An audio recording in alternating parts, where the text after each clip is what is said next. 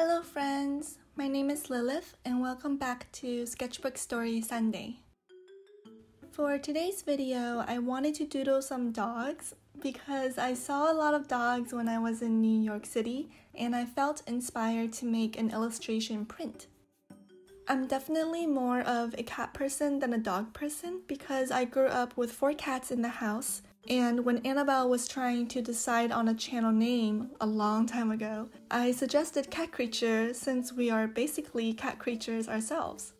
I can read the micro expressions of cats much better than I can dogs, and most of the time if I meet a dog or if my friends bring a dog, both me and the dog just feel nervous around each other, and it's kind of unfortunate.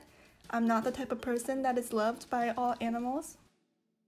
So this will ultimately be scanned and touched up, but I wanted to work analog because I think the quality of my hand and the materials will translate into something more interesting. This is just my preference. I don't have a lot of experience with Photoshop, not nearly as much as traditional or analog.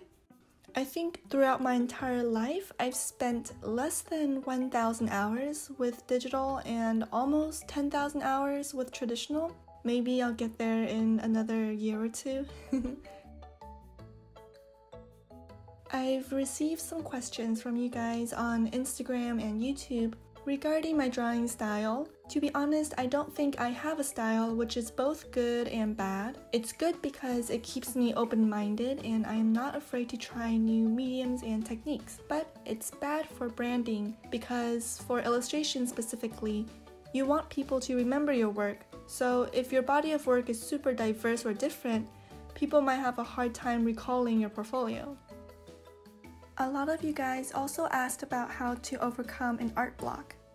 I feel like I could have answered this a lot better a few years ago, but I've reached a point in my process where art isn't confined solely to the drawing portion or the execution portion of the project. I basically think about art or art-related subjects almost 24/7, aside from times when I'm distracted by food or anime or games. It doesn't mean I don't have bad days where nothing looks right and everything is just ugly to me. I think learning to break down the drawing into chunks helps a lot. For example, if I am interested in drawing anime, I'll look at my favorite series from the 90s and focus only on the eyes or the hair. Maybe I'll just look at hands or feet. I had many days where I only spend about 10 minutes drawing a hand if I have a full day of other obligations to attend to. So that's 10 minutes a day drawing outside of studio, outside of required projects. The important part of this exercise is to look at many works by different artists. I use Pinterest because it helps sort all of my artists in different visual folders and gives pretty helpful suggested posts. I discovered a lot of artists I like this way.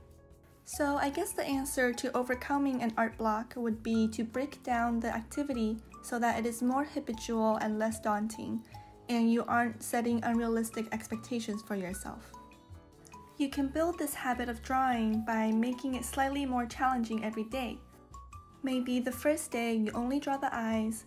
The second day you draw eyes from different angles, not just straight on, so maybe top down or 3/4. And then you draw hair, like bangs, with eyes or ears and so on. This helps build your muscle memory and adds to your visual vocabulary, so when you need to focus on more abstract concepts in future drawings, your body remembers how to execute the basics and you wouldn't be as nervous about messing up. If your body isn't as tense, you will end up drawing better.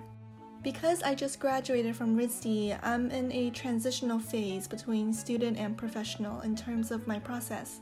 I'm trying to stay optimistic and positive, but there are many times when I question myself, when I feel doubt, and these thoughts slow down my progress so much that I just stop drawing. But because of YouTube and because of you guys, I'm able to push myself and give myself just an extra bit of motivation. So thank you so much for being here and listening, for spending time with me. Have a wonderful day or night, and I will see you next week.